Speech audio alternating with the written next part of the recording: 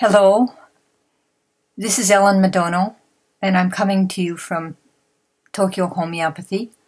Actually, I'm located in Kamakura, which is a small town about an hour from Tokyo Station, or the major stations of Tokyo, so it's a very convenient place. And I mainly see foreigners as a homeopath. I've been doing this since I started learning homeopathy about 2002, and I'm not a doctor. I have a PhD, but it's in anthropology.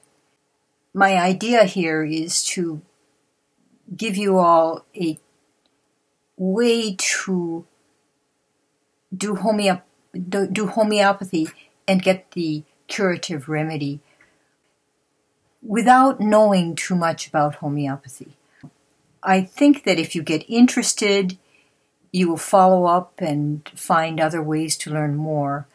But first you have to have experience with cured cases, and you have to begin to see how your cured cases actually match remedies.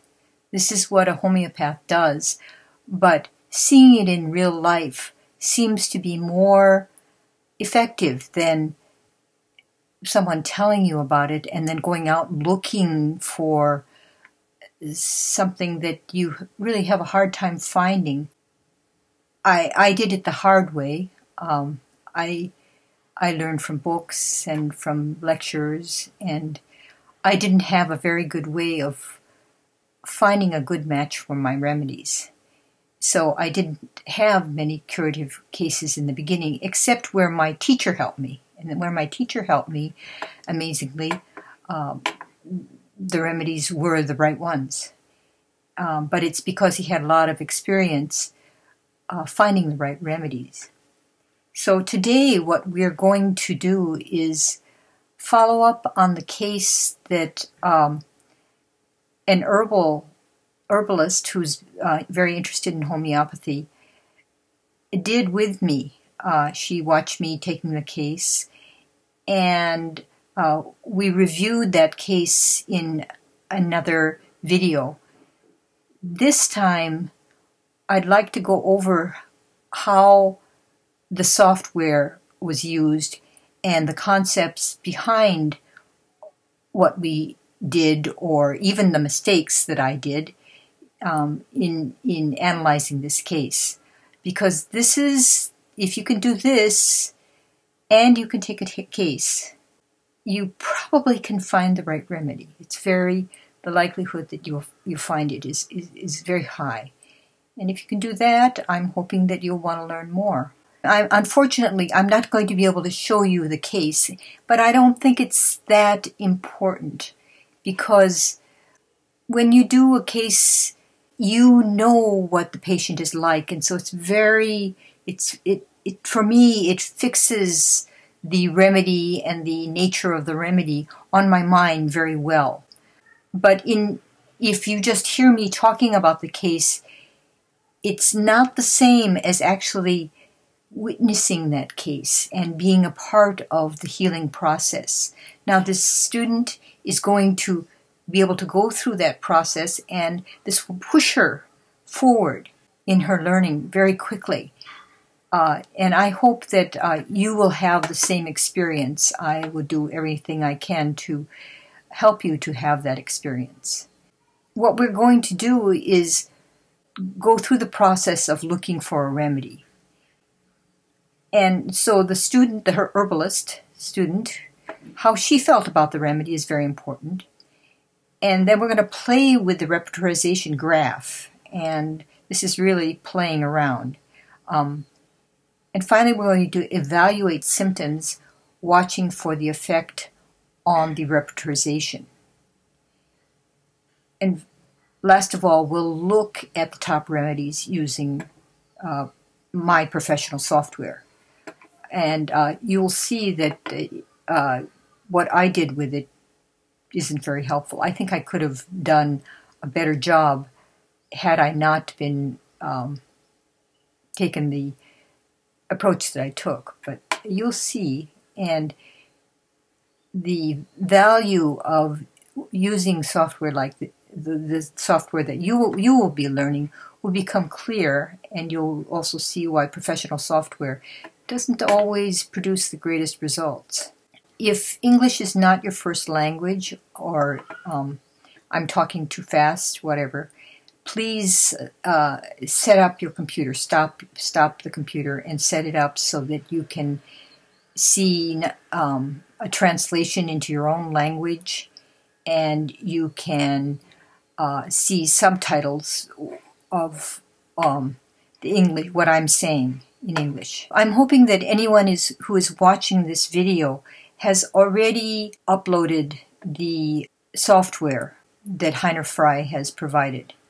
You need to set up the software to take your case. If you click here, you'll get all the symptoms. But really, to take the case, what you want to do is click on the checklist and also click on the polarity differences, because that's what we're using to find the remedy, the curative remedy. If you close this case here and save it here, you'll see that the polarity difference is going to come up. This is the primary thing that tells you which remedy is going to be the most healing. After the repertorization is done, I always export it, and I store my notes from the case and all the follow-ups and these repertorizations in a file. I don't leave it on the internet here. I think that's very useful. After we did this case, I shared my repertorization with the herbalist student who wants to check her own repertorization and see what she thinks. Everybody should try it on their own and see what they think. When we did the repertorization, we ended up with some middle-level reliability symptoms and some red level, the low reliability symptoms. Ideally, we want high-level reliability symptoms, and you'll see that I added in some of these yellow symptoms, but I checked the ones that are yellow, and the red ones I definitely don't want. This red line here is very important. All of the symptoms that are above the red line are the patient's symptoms. All of the symptoms that are the polar symptoms or the opposite symptoms are below. So lying on the side is better. The opposite symptom is lying on the side is worse. Worse from pressure, external pressure, and the opposite symptom is better from external pressure. First, I look at the color of these next to the rubrics, thinking about, are these really valuable rubrics? I've done the repertorization, and I'm really looking at the reliability of the symptoms. So this color, reliability color thing is based on a stop-and-go stoplight. In my experience, a case is mainly built on these highly reliable symptoms. I've tried to add in some of the yellow symptoms, and sometimes they seem a little bit useful. Definitely, I try not to use the low reliability symptoms. Now, you understand this is Dr. Heiner Frei's research. So an ordinary repertory, even if it's a polarity analysis repertory, will not have this up-to-date categorization of the reliability level of the symptom. It's really just in this software. What I came up with after I did the repertorization was NatMir was very high. Actually, we went through a lot of mess before this, and it's in the other video, okay? So you're not seeing the kind of the process of weeding out rubrics here. In the other video, we left out some of these rubrics. When you look at these polarity symptoms, another area to look at is places where there's a lack of symptoms. There's a lack of symptoms here, here, here. So if you're looking at something like this, you can see that there's a lot of lack of symptoms here. And places where there are no polarity symptoms like this are going to be not quite as strong as rubrics for that particular remedy. You know, each of these is a different remedy. If you look at the whole thing here, below the red line, this is all about Rustox. This is all about Lycopodium. These are all about Natmur. Okay, so this kind of thing. This is another, just something to keep in the back of your mind. The robot of the computer is not going to tell you this. You just look at it, and when you're putting in and taking out symptoms and sort of, basically what I'm doing is I'm arguing with myself. I might cross these out because they're red, for example, and see how it affects the repertorization and see how it affects the whole case. Basically, as you're doing this analysis and as you're thinking about it, you're looking for what is central to this case. Okay, what is really important in this case? I didn't know the patient at all. I'd never met her. The student had not talked about this person in any detail, so I really didn't know. But the student who brought this patient to me knew her well. And I was arguing back and forth, maybe it's Nux vomica, okay? Because in earlier repertorizations, Nux vomica was high. China, in some repertorizations, was high. So I argued back and forth about these things. And then when you look at what cancels out these symptoms, you look at the contraindication. So the contraindication is when the polarity symptom is higher than the other symptoms. So this is standing worse, standing better. So the polarity symptom is, the contraindication is higher than, 3 is higher than 1. Well, higher than 1 here, right? So, and I remember I made a mistake. So there was no way that Nux vomica could have been the right remedy. But, you know, I'm working on this, so I'm not necessarily just totally believing in the that Nux vomica couldn't be the right one, excepting I had made a mistake with this. So I think if this had come up in the beginning, I wouldn't have considered Nux vomica. But all of these remedies, these big remedies, this is not a big remedy, but these big remedies all have kind of multi-facets, and it's Nux vomica is this high-powered, hard-working, usually a guy, businessman. And if it doesn't fit, I still know that Nux vomica is also a very compassionate person. So I'm willing to have some doubt, and I'll argue about it. Same with China. Okay. So the basic idea is less is more reliable. This is the golden rule. All right. And when we were first looking at the rubrics, we looked at these weather kind of, temperature kind of things.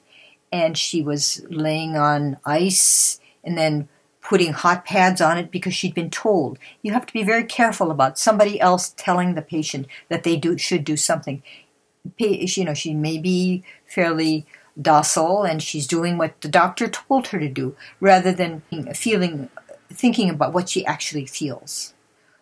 The person who brought her to me said that she knows that she's always opening the windows in her room and it makes the whole house very cold. You can bet that this person actually is better in cold. And then I asked, should we include this? We shouldn't include it because it is the way she is all the time.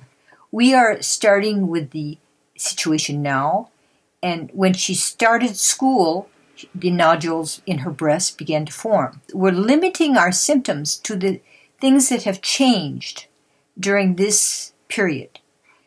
The way that she is in general is not a symptom that we're going to use. Okay, there was the hot pack and the ice that she was using, both of them. And it was kind of contradictory. So I decided I wasn't very sure about this, whether hot made her better or cold made her better. There was too much ambiguity and too much contradiction. So I didn't add this into the repertorization at all. When you're choosing rubrics, Dr. Frei has added in these yellow marks here. And this is to kind of tell you that this rubric has other ones that are very close to it. She said that she gets more, this is painful when she's working and she's doing a waitress kind of job. That physical effort makes it feel worse. Her bouncing of her breasts also makes it feel worse. Which means also that walking doesn't feel good. But the problem with putting all these in here, if it doesn't add something, you're kind of stuttering. And you want to avoid repeating the same thing. Sometimes if the rubric is very, very important in the case, very distinctive, and I don't have many rubrics, sometimes I'll add in a stutter, because just to make it emphasize that this is really important. But in this case, I had to really think. It seems that the physical effort is more the problem. This is a very athletic girl, so it's very strange that physical effort hurts. She's a girl who will go and dive after a volleyball. Possibly she could have been even hurt, and that could have injured her breasts. I mean, she's that kind of very physically active girl. So this is very different from her general state. Okay.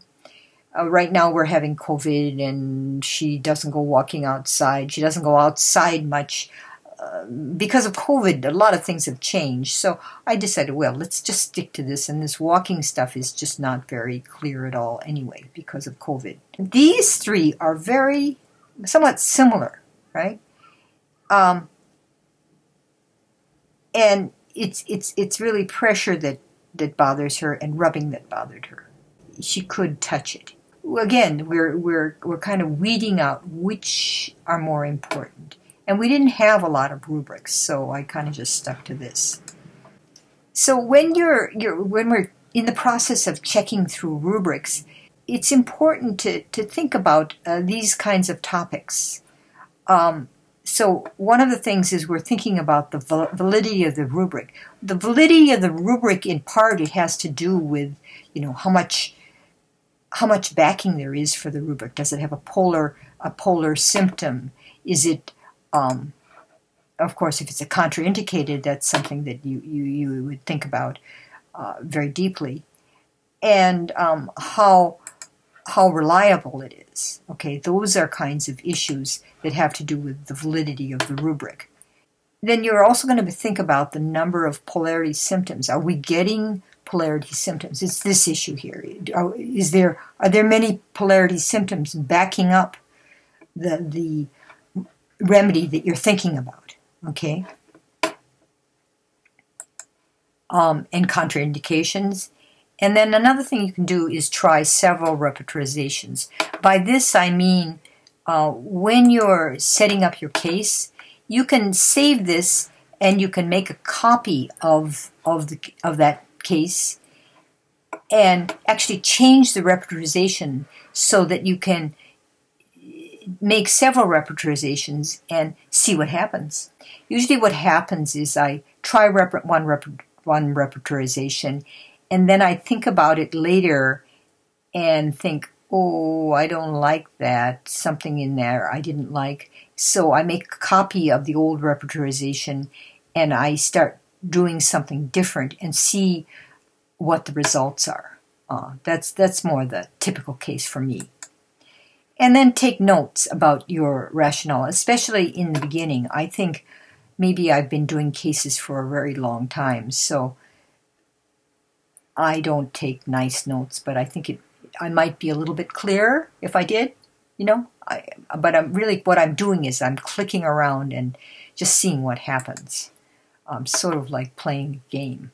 This was earlier, we got this Nux vomica and Nat-Mir. Nux vomica came out stronger because I made this mistake. I mean, I'm just thinking about too many things, trying to handle the recording, and too many things that have nothing to do with this case taking. So you could make a mistake. This would be a pretty obvious mistake. And I go over my repertorization several times. I mean, it's not that I think I'm making a mistake so much as I'm usually looking for something that is not needed, something to pare down, something to do the golden rule, to make things, to have fewer rubrics, that have the fewest number of rubrics that is possible to clearly represent the case. But one thing you can think about is that this kind of mistake, I made it, and actually when I went back and repertorized in my professional repertory, you'll find out that even that wouldn't have helped me very much. So we'll come back to this in a minute.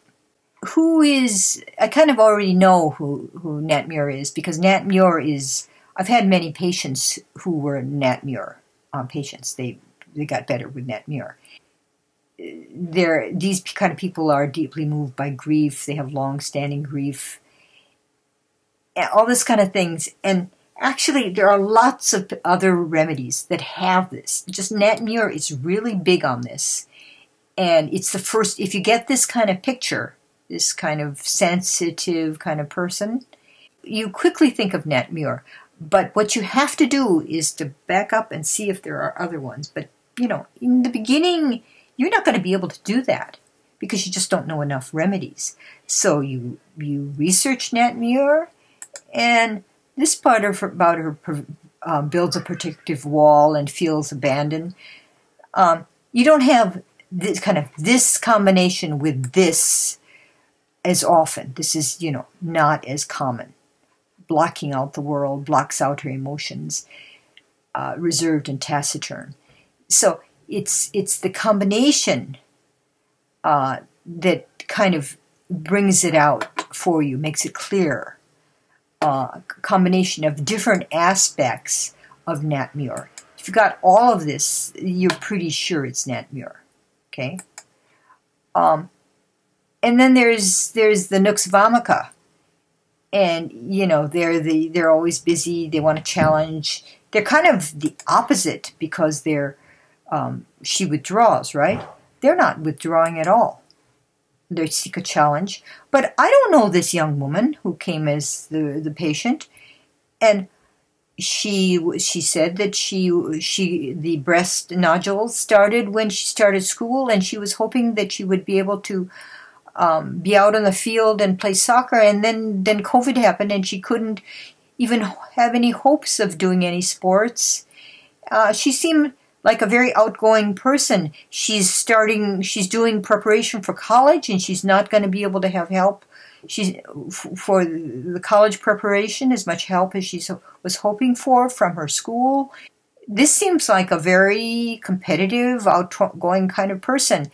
And actually, Nat-Mir could also be like this, so it's possible. And here's another one, very efficiency-oriented, wants things faster, done better. And she doesn't like inefficient people. She's a fairly demanding kind of person. So I thought, well, can I take it on face value? There was a mistake, but we had these two top remedies, right? So what happens in that case?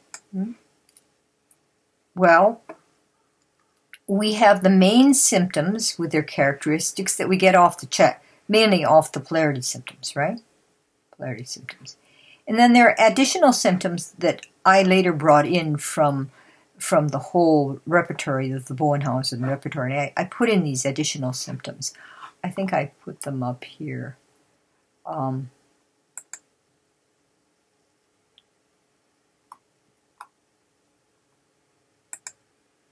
Yeah, all these things like the pressure of the clothes, the injuries to glands. These were yellow with the polarity symptom being red.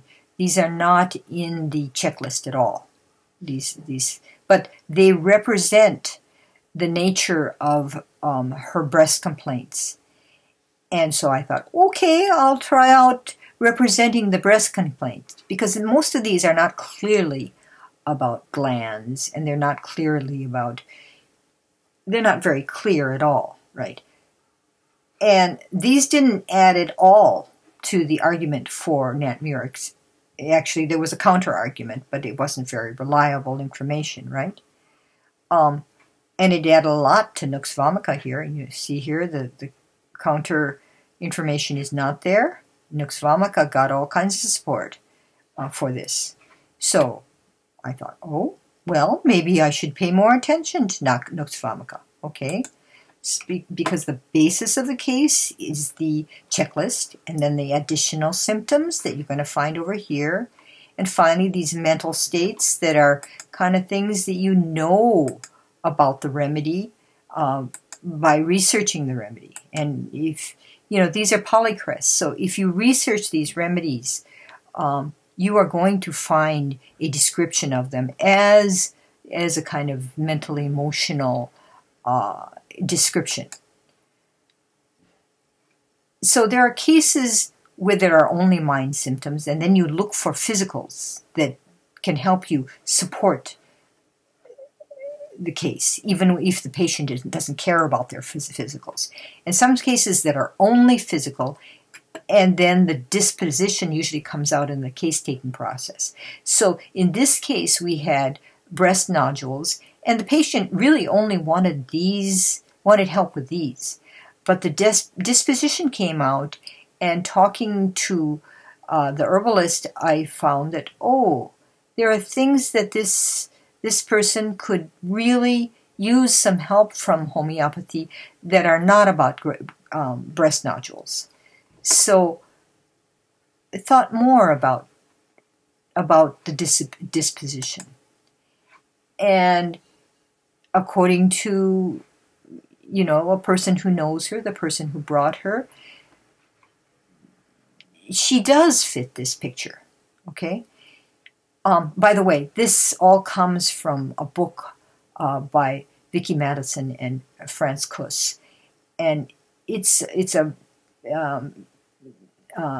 very, very nice book. It's full of wonderful pictures, and a lot of them have a little humor. So I really enjoy reading them myself and looking at them. Sometimes a picture for me says a lot, or it's easier to remember.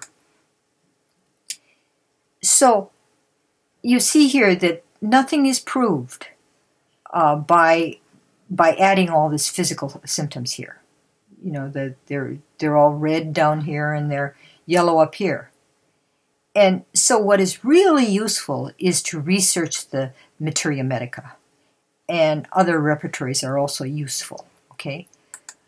And then we found out that I had made a mistake with this standing worse, and so Nux vomica was actually canceled out. And I've taken many repertorizations of this, so you see that these things are in different orders. It's because it's a different repertorization, but no matter how you do it, Nat Muir comes out on top. Actually, if you get rid of this standing better, okay. And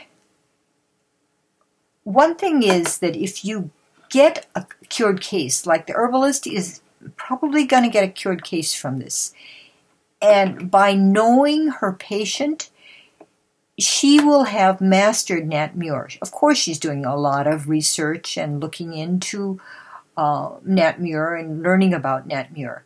But her understanding of Nat Muir is much firmer than it would be if she had only studied from a book.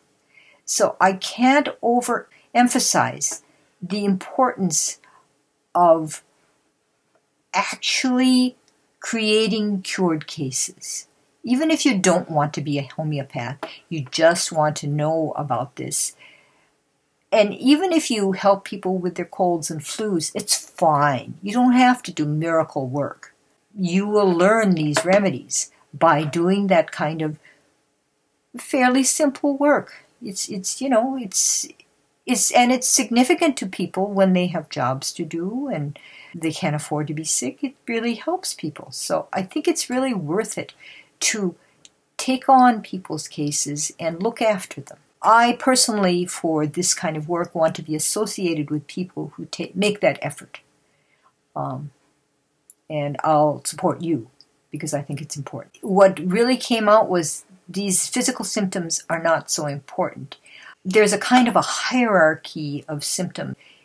The mind symptoms are over the generalizations. And generalizations, they come from a chapter called the Generalities chapter. But it means it happens all over the body. But by definition, the Bowenhausen method is looking for putting greater emphasis on anything that happens all over the mind and body, that's associated between mind and body, and that happens in several places in the body. So those generalizations and the mind symptoms have high priority. But you see that in polarity analysis, we go after first these physical, easy to find main symptoms that are what makes you feel worse and better.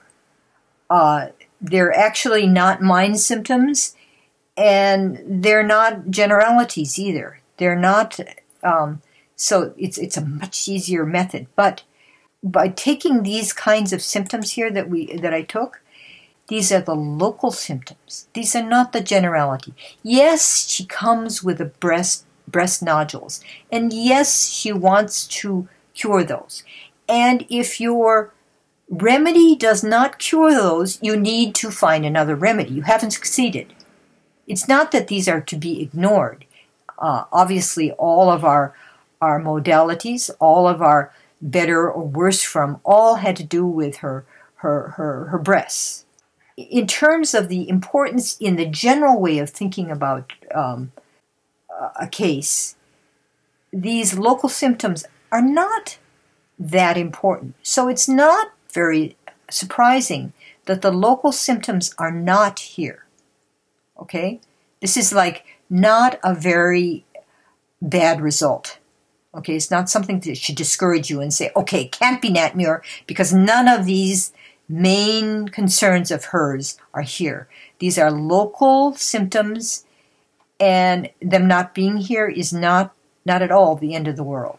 But you see all these other remedies, they all got heavy representation here, right?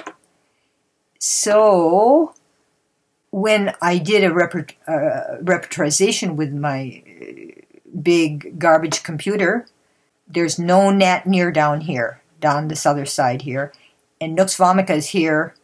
I mean, the truth of a computerized repertory is, if you put in garbage, you're going to get garbage. Okay? And it's very, I'm not putting down these kind of programs because they're extremely useful and very helpful. But if I'm only looking for local symptoms, in terms of the analysis of the case, it's probably I'm putting in garbage symptoms and I'm getting out garbage. So that's what I did here, okay? All of these have to do with the symptoms of the breast, okay? And how did it feel? What was the pain like? Where was it? All that kind of stuff is here. And so these are all local symptoms. And then I took this one that she's tearful. She's crying a lot. And she's irritable because of the pain. And so I took those as my mind symptoms, so to speak. And I came out with a repertorization that doesn't have Nat Muir in it at all. Okay? It's like I did a repertorization like this. Okay? I put in just these local symptoms. And Natmur did not come out as a major breast nodule remedy. I know you all want to find a breast nodule remedy, but actually that is not a good approach in homeopathy. Okay? The approach of polarity analysis is a much better approach. And actually, the patient's mind symptoms, I don't really know them very well because I don't know her very well. And this is the first time for me to meet her. It's not a very good bet that I'm going to be able to use those mind symptoms to find out a good remedy for her. Maybe down the line, maybe this doesn't help her with other problems that she has that are more on emotional level. But it's unlikely that I'm going to be so easily going to be able to find them. Now, everybody kind of in homeopathy knows that weird symptoms are useful. And so she has kind of a tickling itch in her nipples, and she also has it on the nodules, on the skin on the nodules. So, and it alternates between the two places. So I put in all of these weird ones. According to theory, Kantian kind of theory, if you get the weird ones, it's going to narrow down the playing field. But this is 65 rubrics. This one is 339. They're not that small. And they certainly did not bring me to Natmur. Of course, we're going to have to find out if Natmur works. The herbalist is still waiting for the remedies to come from the pharmacy. This is a contraindication, and so Nux vomica was blocked out, right? And so my previous understanding that it was it could be either Nux vomica or Natmur was wrong because I'd made a mistake.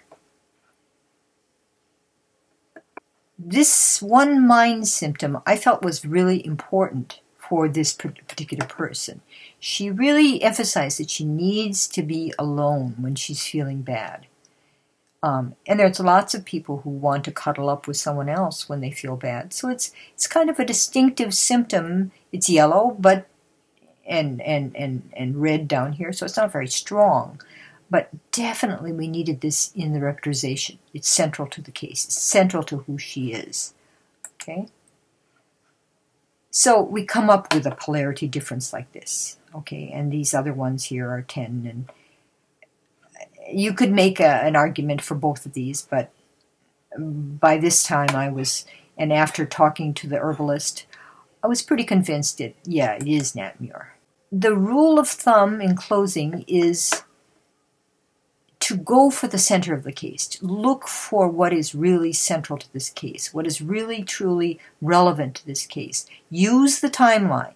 Only use rubrics that are within the period when the patient has started having this change that is causing them a problem. Don't take their entire, the way they were all the time, the way they are all the time. Don't take those rubrics. Okay, and you always have to check these rubrics with the patient because they don't know that that's what your strategy is. Look at these rubrics that are kind of in a cluster, these ones that are yellow that Dr. Frei has organized for us, the ones in yellow, and try to narrow down the fewest rubrics. Temper sensitivity has the most of those, so you have to be very careful of those weather and temperature sensitivity rubrics. My feeling is, what my experience is, I've been doing this now for 3 years, is eliminate rather than falsely expand. Dr. Frei has someplace on his site, he says, you want at least 18 up to 16. But I found the remedy with 3, in doing a lot of research. I think that falsely expanding really can confuse you. So this narrowing down is a very important strategy, and you'll see me doing it in other cases also. So master that. The herbalist asked me if she should get this book, and although it really has excellent cases, it's beautifully written, and the strategies are well described, and he doesn't make any careless mistakes either. They're all very good cases. But if you are a beginning homeopath, you don't want to buy this book right now because you've got to save your pennies for the more important books. And so we'll be talking about that more.